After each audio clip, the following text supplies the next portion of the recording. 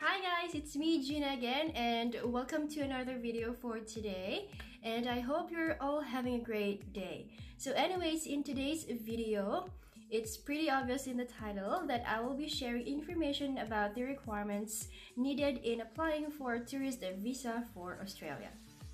But before we start, I just want to make this clear that I am not a pro regarding this matter, and that what I will be sharing today is based on my experience. These documents and the time frame that I will be sharing might not be enough or too much for you when you apply for a tourist visa for Australia. Also, this won't guarantee your visa approval because there are some aspects that each one of us is different, like work history, income, assets, savings, travel history, your partner's background or your sponsor's background, bank statement, and the like.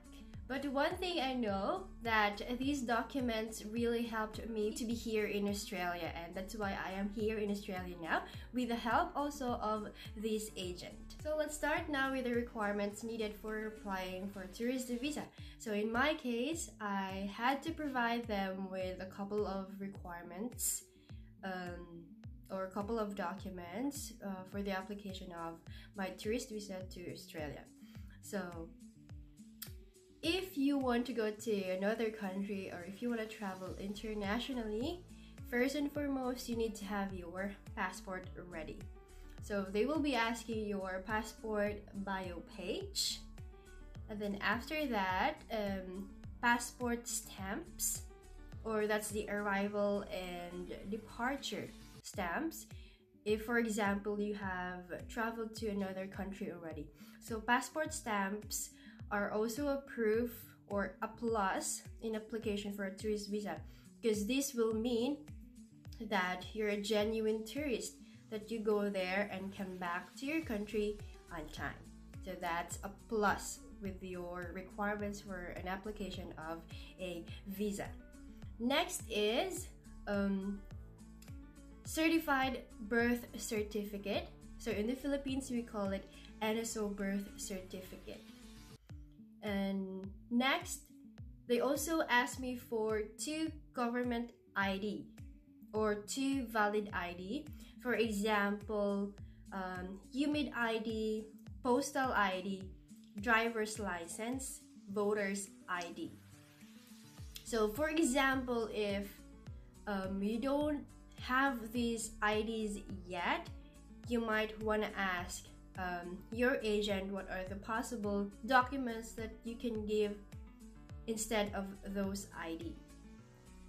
So next, we have NBI clearance. So NBI clearance is like a clearance that would prove that you don't have a criminal record and you don't have any issue in your country, and that you are free to fly to another country.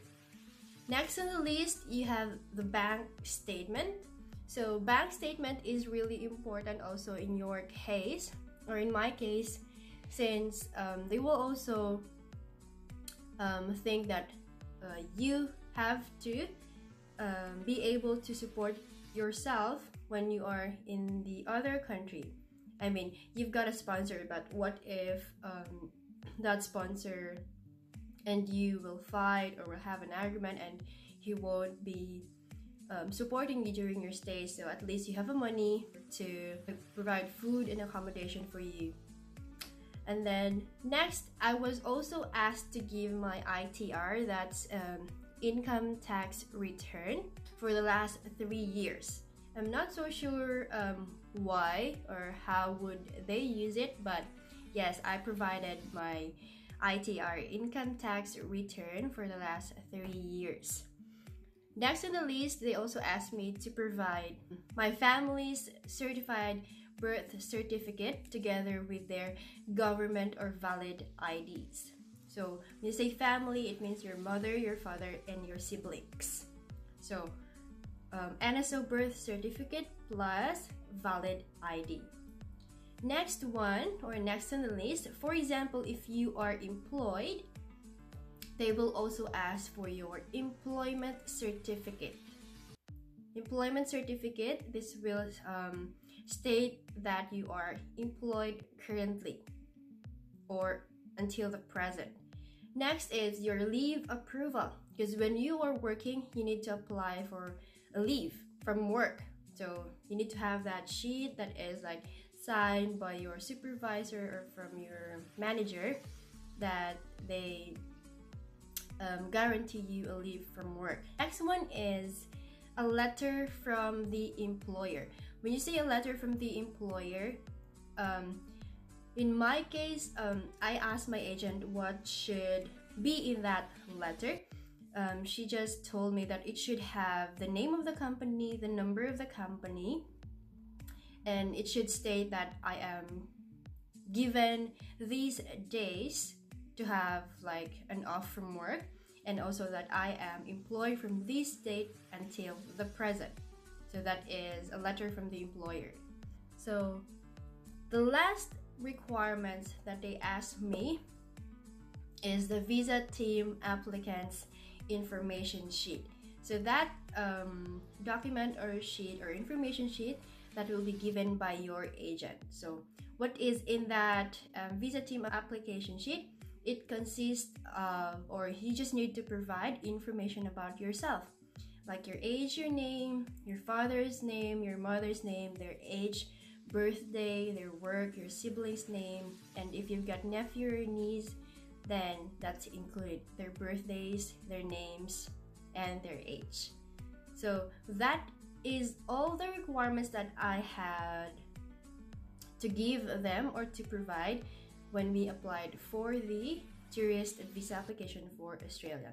So don't worry if you did not follow or you can follow the requirements, because I will be putting it in the description box together with a link of the Australian visa team. So this time, let's proceed with the requirements that my Aussie partner needed to provide for the application of my tourist visa for Australia that time.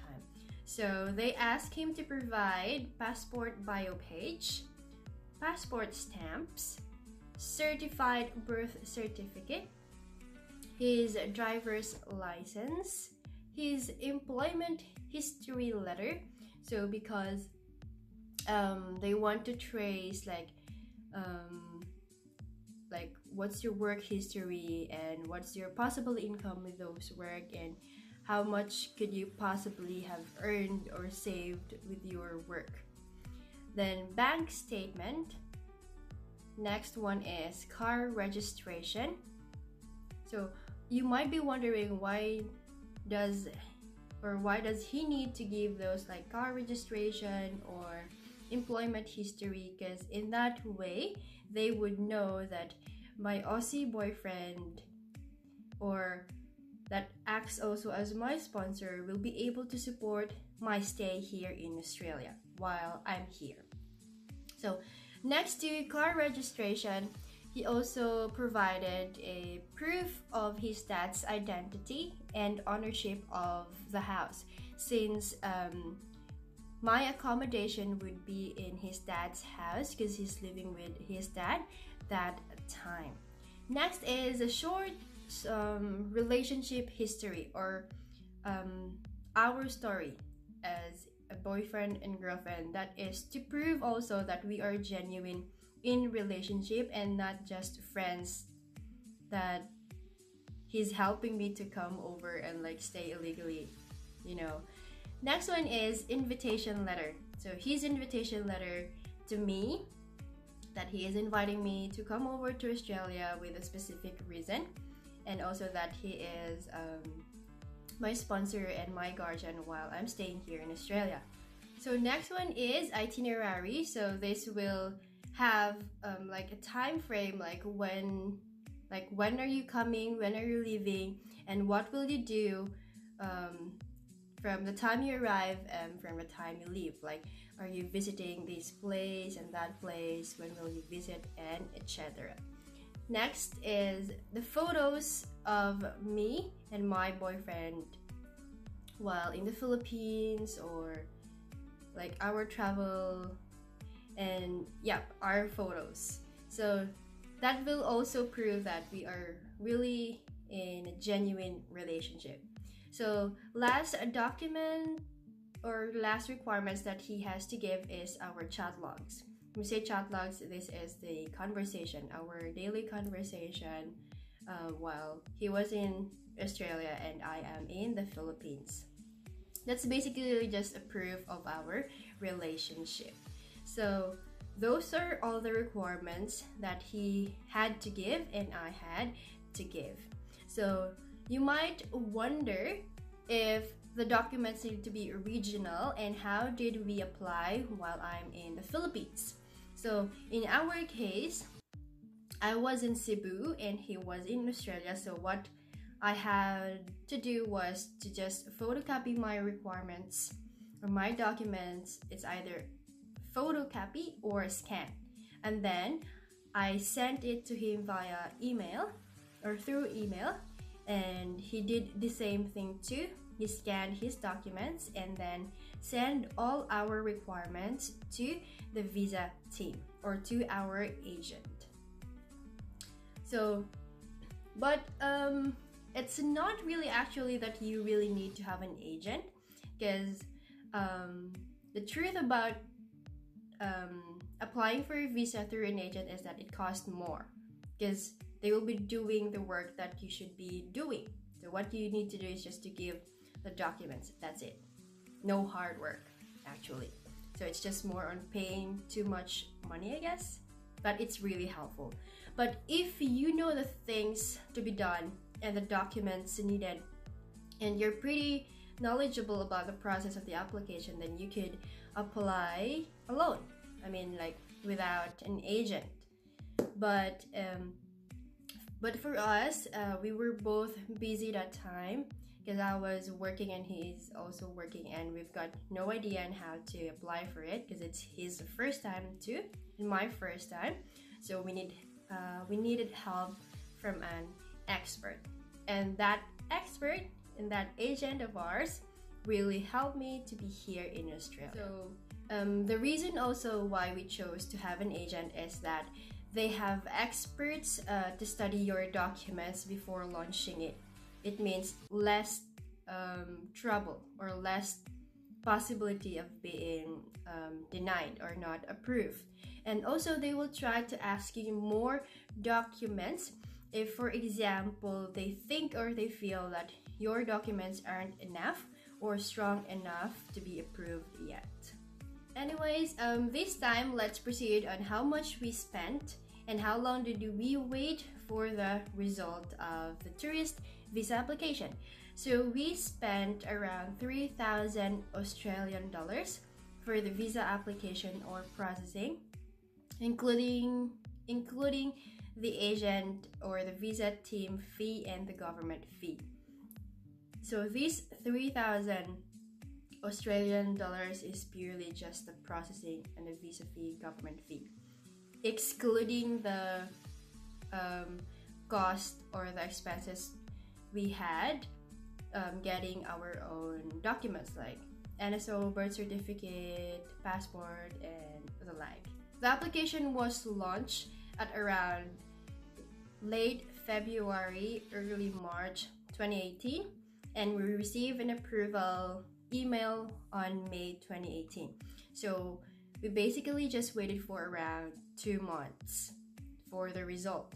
So in my case, I was lucky to be granted with a multiple entry visa good for 1 year. So that's very amazing, because actually when you apply, you will not ask for specific visa, I mean like specific length of visa. So it's the, I think it's the embassy or who will approve it or grant it. They will be the one to give you a specific visa that you could have. After that, I flew to Australia in here, and now I am just waiting for the result of my permanent visa application with the same agent. So if you're interested in applying, or if you are planning to apply, I have all the requirements listed in the description box below. as well as the link of the Australian visa team that is helping us to get my visa. They are really good. So that's it for today, and I hope I have given you enough and helpful information for your Australian tourist visa application in the future. And if you've got any questions, just feel free to comment down below. Also, if you know someone that might need this info, might as well share this video to them, and don't forget to subscribe to be notified the next time I post a video. So thank you for watching, and I'll see you in the next one. Bye bye.